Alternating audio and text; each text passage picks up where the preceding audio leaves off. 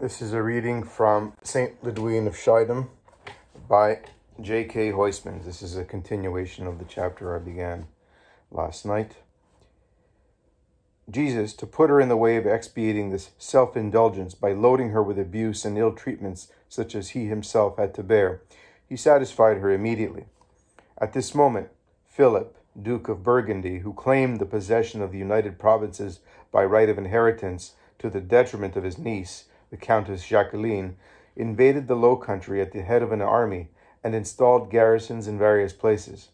On the 10th of October, the day when the feast of the martyrs Saint Guérin and Saint Victor was celebrated, he entered Schiedam, where he was received with great ceremony, invited to a banquet, to which all the authorities of the town were admitted, and also the curé, Jan Angeli, who was still living at this time. After the banquet, 4 men of Picardy, who were of the Duke's following, asked the curé to take them to see Lydwine, of whom they had heard marvels on all sides. He consented to accompany them there, but hardly were they introduced into the room when they began to make a noise, and when Jan Angeli begged them to leave, they pretended that he was the saint's lover and pushed him behind a little altar, which had been put up to receive the body of Christ when he came to communicate the sick woman. There he crouched in helpless misery. "There is not a drop to be seen in this tavern," cried one of these brutes, who then lit a candle, tore the curtains and coverings of the bed away, and exposed the dropsical stomach of the wretched woman, like a great bag of water. They were convulsed with laughter, and said she was pregnant through her confessor. Lydwine's niece, little Petronille, was present with the curé at this scene, and when they exposed her aunt's body, she could no longer contain herself, but ran to cover her up. They wished to prevent her, but she opposed them with such determination that they finally struck her and threw her with such violence against the steps of the altar that she was badly hurt and fainted.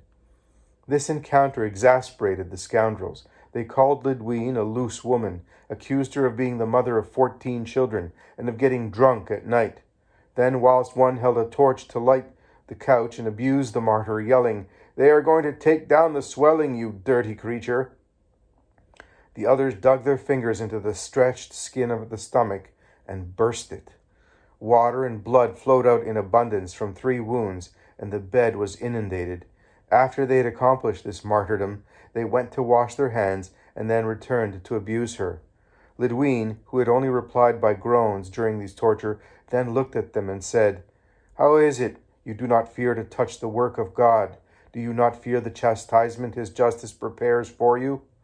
They shrugged their shoulders, and after a parting broadside of jokes and outrages, left her and went away. The curé rushed out at once for help. Lydwine's friends arrived, restored Petronille with a cordial, and put her to bed, dressed her aunt's wounds, and changed the straw of her couch, which was drenched with blood like the litter of a slaughterhouse.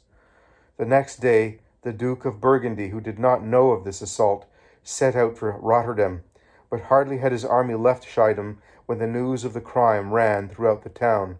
There was one universal cry of indignation against the bandits. The burgomasters presented themselves at Lydwine's house to console her and to announce that they were going to embark for Rotterdam and demand that the Duke should punish these men. "Do not worry the prince on my account," replied Lydwine. "God reserves to himself vengeance for this crime. The arrest of these unfortunate men is already decreed." And indeed the fate that awaited them did not tarry. The man who carried the torch and had so grossly insulted the saint was seized with vertigo at the very moment of entering the port of Rotterdam. He strayed like a madman on the bridge of the vessel, and falling, broke his skull. The second was struck down near Zierikzee in an access of delirium, and was abandoned in a sloop, where he died. The third, who belonged to the navy, was killed during a battle with the English. The fourth, who called himself a doctor, was seized with apoplexy near Sluis and became speechless. His servant then recalled his crime to him and asked him if he was sorry, and making a sign after that he was, he died. After his burial, this servant, who was a good and pious man, came to Schiedam to beg in his master's name that Lydwine should pardon him, and we may be sure that this favor was willingly granted. This dreadful adventure distressed the saint for years.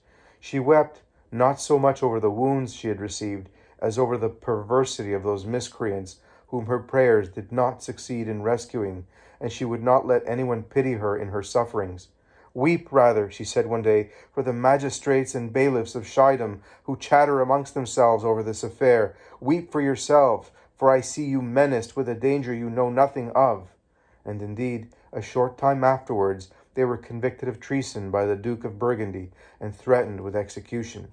After these events, the angel of the Lord came to Lydwine and said, "The divine spouse admits you, according to your desire, to the tortures of the passion. You have suffered abuse. You have been stripped and covered with shame. You have poured out blood and water by your wounds.